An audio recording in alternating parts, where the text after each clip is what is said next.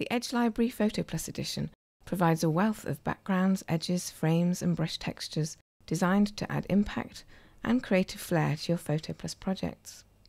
These resources are very easy to use, and in this tutorial I'll show you some fundamental concepts to help you get started.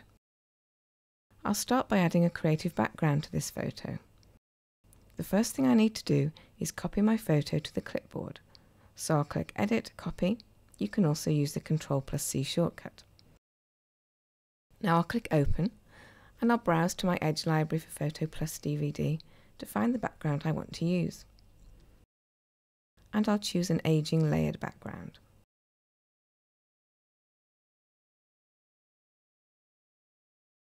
OK, my chosen background opens in the workspace. Over on the Layers tab, you can see that each element of this background has been created on a different layer, and I can temporarily hide a few of these so you can see how the image has been built up. I need to paste my photo onto another layer in this project. I'll select the topmost layer first, then I'll click Edit, Paste as New Layer. So my photo that was copied to the clipboard is now pasted onto a new layer at the top of the layer stack. I'll just rename my new layer by double-clicking to open the Layer Properties dialog. This will just help me identify it more easily later. I can now use the Deform tool to resize, rotate, and move my photo into position.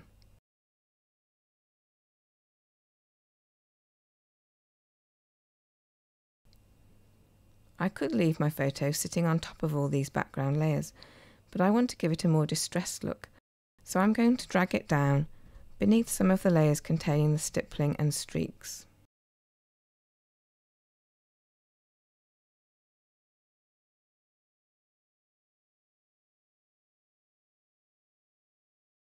OK, so we've looked at how you can add a photo to a background.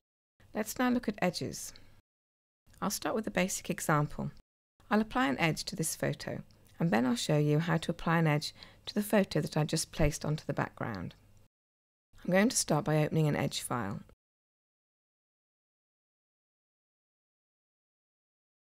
And I'll choose one of the distressed edges in the orientation and size that best fits my photo.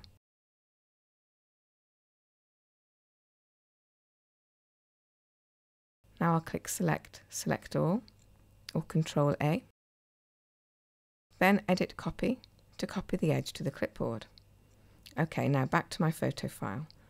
On the Layers tab you can see that this photo file comprises a single layer called Background. I now need to promote this background layer to a standard layer. To do this, I just right-click the layer and choose Promote to Layer. The reason for doing this is because I need to add a layer mask, and this is only possible on a standard layer. To add the layer mask, I just click the Add Layer Mask button, and PhotoPlus adds the mask, that's this white rectangle here, to the layer.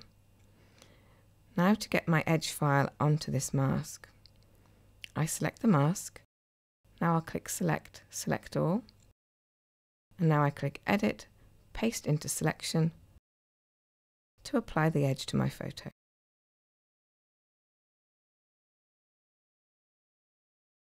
I'll now use the same concept to apply an edge to this photo. I click Edit Copy to copy the edge to the clipboard. I go back to my project file and locate the layer containing my photo. As before, I'll click to add a layer mask. Now I'll click Select All. And finally Edit, Paste into Selection to apply the edge to my photo. And I can move and resize my edge effect by selecting the mask on the Layers tab and then using the Move tool to move it, or the Deform tool to move or resize.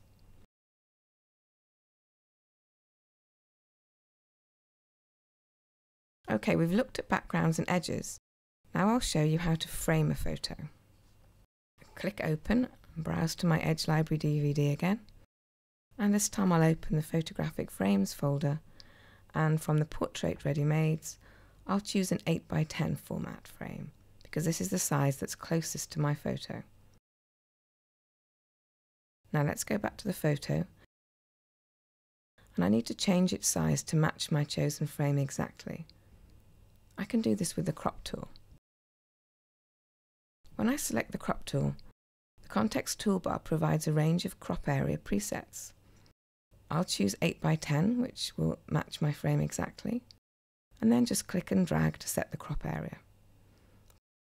There, that looks good. So I'll click this arrow here to apply the crop. Great, my photo is now the right size, so I'll click Edit Copy to copy it to the clipboard, and now I can return to my frame file. On the Layers tab here, you can see that this frame file is made up of 3 layers. And this middle one here is labelled Your Photo Here.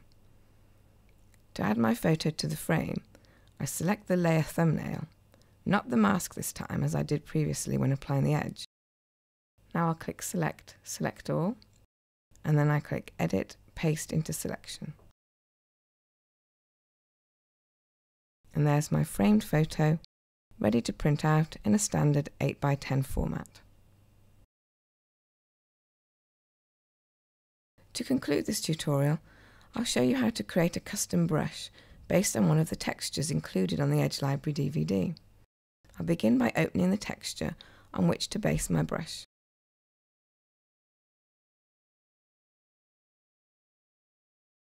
And I press Ctrl+A to select everything. Now I select the paintbrush tool and open the brush tip tab. The brush tip tab stores all of the brushes in categories. You can select a category from the drop-down list here. The first thing I need to do is create a new category in which to store my brush. So I right-click on the brush tip tab gallery and choose Add Category. Type a name for my brush category and click OK. And you can see now that my new category has been added to the drop-down list and is now selected. Now I right-click on the empty category gallery and click Define Brush. Name my brush. And there's my new brush saved in my custom brush category. And I can now paint with it just as I would with any of the PhotoPlus brushes. I can change the brush colour on the Colour tab, and I can change the brush size and opacity on the Context toolbar.